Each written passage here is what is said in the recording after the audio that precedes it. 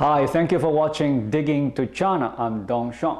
Leading up to last year's coronavirus pandemic, a new generation of tech-savvy and free-spending citizens helped power rising consumption, a growing driver of China's economy.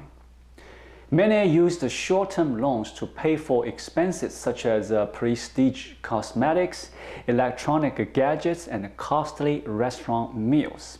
They found credit easy to obtain thanks to Ant and other Chinese financial technology companies that provided unsecured loans to millions of people who didn't have bank-issued credit cards. In 2019, online loans accounted for as much as half of short-term consumer loans in China, according to estimates from Fitch Ratings. Now, it is about to change. Chinese regulators are stepping in. They want to rein in the excessive debt-fueled lifestyles of the country's youth. New financial regulations are forcing lenders to reassess their business strategies and have sparked a reckoning about the American-style borrowing and spending habits of China's younger population. Starting in 2022, Ant and its peers will have to fund at least 30% of the loans they made together with banks, a rule designed to make online lenders bear more risk. In recent weeks, a grassroots campaign on Chinese social media dubbed "coming ashore," a metaphor for becoming debt-free, has been gathering steam, with people sharing their experiences and the regrets about overspending and borrowing.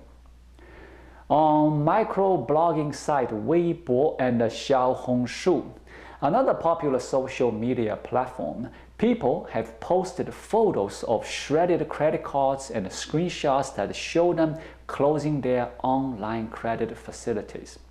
Some described clawing their way out of debt by reducing daily expenses and avoiding unnecessary purchases.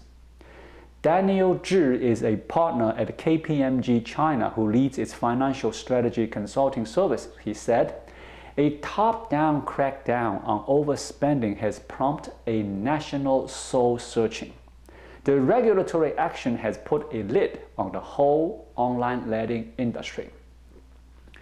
In November, a day before Ant's blockbuster initial public offering was pulled, a column by an official from a division of China's banking and insurance regulator said that while consumption is a pillar of China's economy, financial institutions and fintech companies need to act responsibly to protect the rights and interests of their consumers. This official said financial tech companies allowed people to borrow excessively, causing some low-income people and young people to fall into debt traps. Other Chinese state media outlets have also criticized the fintech platforms for encouraging young people to overspend. Last month, a report from China's central bank said the country is trying to increase domestic consumption without relying on consumer debt.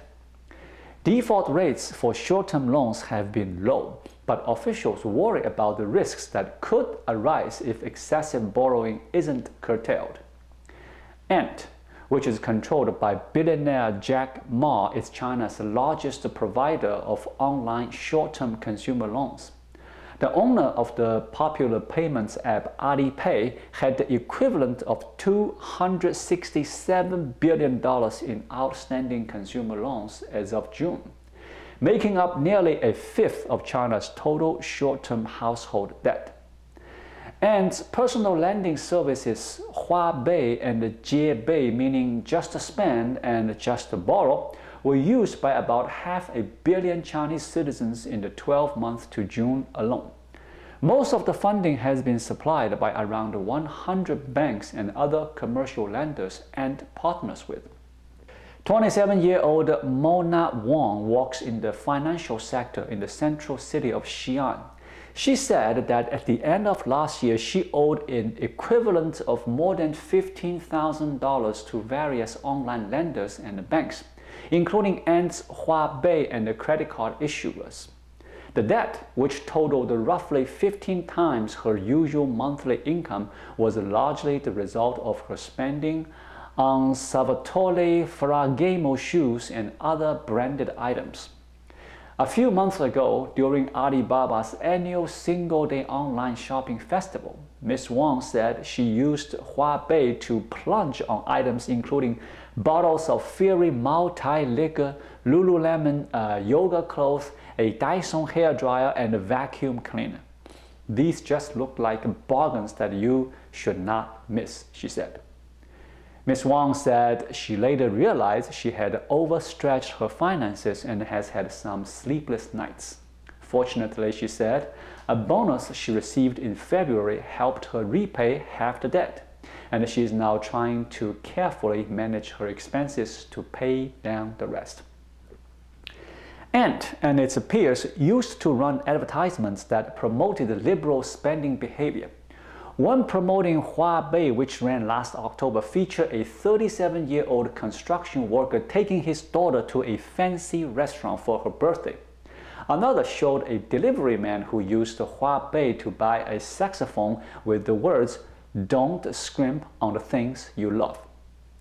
Since the IPO was pulled, Ant Group and its top officials have said that they are rectifying their business and that Ant has made changes to how it lends.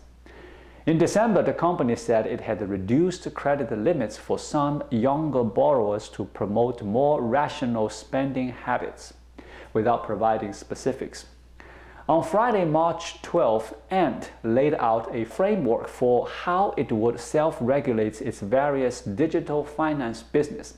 As part of this, the company said it would lend responsibly and wouldn't extend loans to young and low-income borrowers beyond the sums needed to cover their basic living expenses.